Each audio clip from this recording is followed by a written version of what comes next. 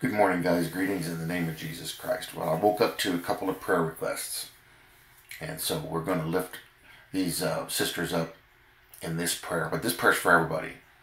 This prayer's for everyone. Everybody's noticing big, sudden changes in the world. We're going to talk about it in the next two videos I do this morning. But one of them is something I talked about pretty extensively last year, but the world wasn't quite ready for it and didn't pay it a lot of attention. But now everybody's very focused on it. So I'm going to probably do a reshare of some information. Excuse me. So it's important for us to stay focused on the truth. We're going to have problems. Things are going to pop up. There's going to be issues. But we keep the Lord in the forefront of all those things. Because these things are all temporary. These things will come and they'll go. We'll have problems with family, friends. We'll have health problems. All these things are going to come and go, and it's not permanent. But being with the Lord in eternity is permanent. And we focus on that, none of these other things matter. We learn to just let it melt away. I didn't get to look in depth at one of the prayer requests because I wanted to get morning prayer out. We're just going to pray over it anyway. And like I said, this is for all you guys. For all of you, because I know everybody has some struggle in their life. We're going to give glory to God. We're going to give glory to God. And we're going to pray for you guys at the same time. Let's get into it. Father, we come before you this morning in the name of Jesus Christ with strong intercessory prayer for our brothers and sisters. I usually reserve this for evening prayer, but Father, this morning, these petitions came up. And this is, I'm going to name two names, but this is for everyone. Because everyone's struggling. Everyone is wrestling with things. And Father, I ask in Jesus' precious name that you put those issues down. Give them boldness and build them up. Give them peace. Help them through these issues that they're going through. Give them understanding on what's happening around them so they won't be worried. And they'll trust in you and trust in our Lord Jesus Christ. This morning I lift up our sister Christina Akers and I lift up Fiery Girl. They're both suffering through issues, health issues, there's financial issues. Our sister Kim Mosley we lifted her up. Several other brothers and sisters that we've lifted up, health issues, financial issues. Lord, I've seen you active in the prayers we've put out for these people, for these brothers and sisters in Christ, and you've changed lives. Continue to do so. Continue to bless them, continue to lift them up, continue to change their world. That way they'll glorify you, and they'll have a testimony to share to help other people understand. This morning I'd like to pray Psalm 34, the happiness of those who trust in God. I will bless the Lord at all times. His praise shall continually be in my mouth. My soul shall make its boast in the Lord. The humble shall hear of it and be glad. O magnify the Lord with me, and let us exalt his name together. I sought the Lord, and he heard me, and delivered me from all my fears. They looked to him, and were radiant, and their faces were not ashamed. The poor man cried out, and the Lord heard him, and saved him out of all his troubles. The angel of the Lord encamps all around those who fear him, and delivers them. O taste and see that the Lord is good. Blessed is the man who trusts in him. O fear the Lord, you his saints. There is no want to those who fear him. The young lions lack and suffer hunger, but those who seek the Lord shall not lack any good thing. Come, you children, listen to me. I will teach you the fear of the Lord. Who is the man who desires life and loves many days that he may see good?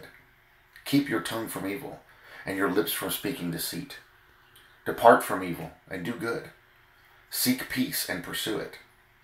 The eyes of the Lord are on the righteous, and his ears are open to their cry. The face of the Lord is against those who do evil, to cut off the remembrance of them from the earth. The righteous cry out, and the Lord hears and delivers them out of all their troubles. The Lord is near to those who have a broken heart, and save such as have a contrite spirit. Many are the afflictions of the righteous, but the Lord delivers him out of all of them. He guards all his bones. No, not one of them is broken. Evil shall slay the wicked, and those who hate the righteous shall be condemned. The Lord redeems the soul of his servants, and none of those who trust in him shall be condemned. Father, we believe this psalm. We know this is you, because out of the abundance of the love you have for us, you care for us. We may have problems, we may see things rise up, but we know that if we put our trust in you, you will deliver us from these things. Look, Father, I have personal experience from it. I've seen the times in our lives that you've done this, even before I was saved. And I knew then it was you. I could not know anything else. Help our brothers and sisters to be at peace with their situation, to know that it is not a negative. Sometimes we have to go through these things. And that's okay, because as long as we trust you, you will deliver us from these things. As long as we have faith in you, you will fix these issues in our lives. And I pray that my brothers and sisters come to that trust and that faith. And you give them peace and stability and understanding over all these issues, that they may wait on you and wait on your answer to their prayers. And I do pray, Father, in Jesus' name, you answer all their prayers. It is in Jesus' mighty name we praise you, we honor you, and we glorify you with what we do.